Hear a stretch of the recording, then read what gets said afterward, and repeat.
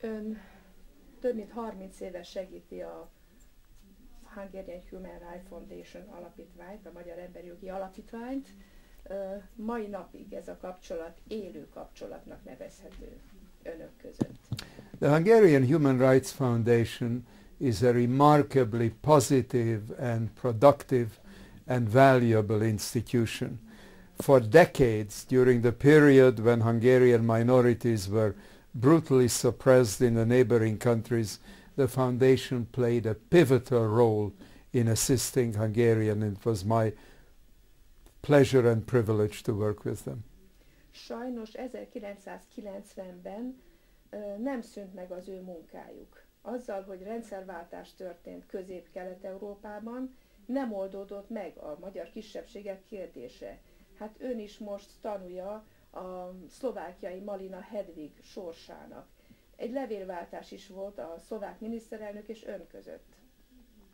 Well, it would be naive to expect that after centuries of bitterness and hatred and hostility, with the collapse of the Soviet Union, there would suddenly be peace and harmony and openness and understanding among the various nationalities in Central Europe and in the Balkans.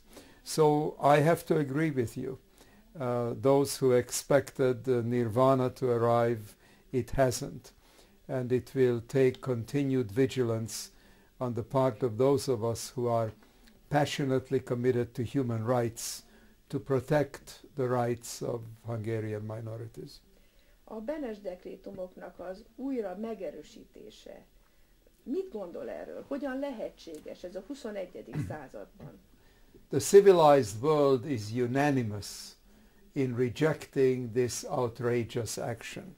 This is the quintessential document establishing the fiction of collective guilt.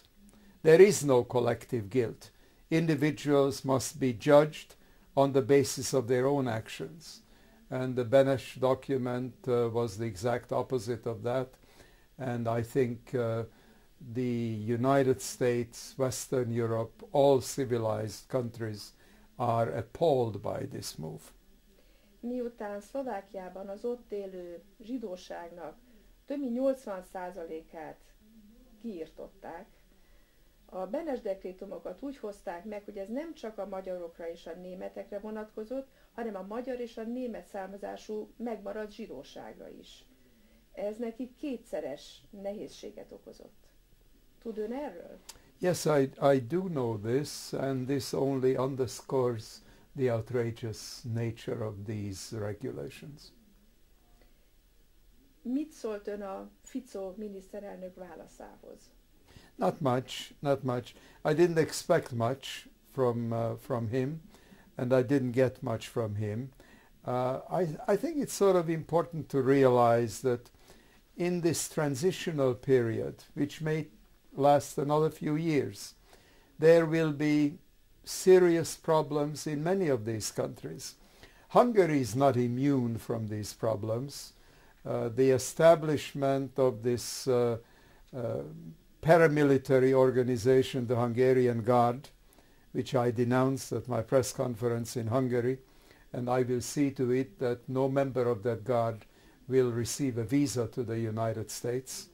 That might teach them a lesson, is an indication that the problem is not restricted to Slovakia or Romania. It is present in the region. And it will take a long time for this whole set of countries to develop into full-fledged democracies.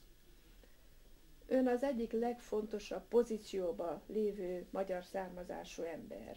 Sokan számítanak önre a Kárpát-medencében. Mit üzen nekik?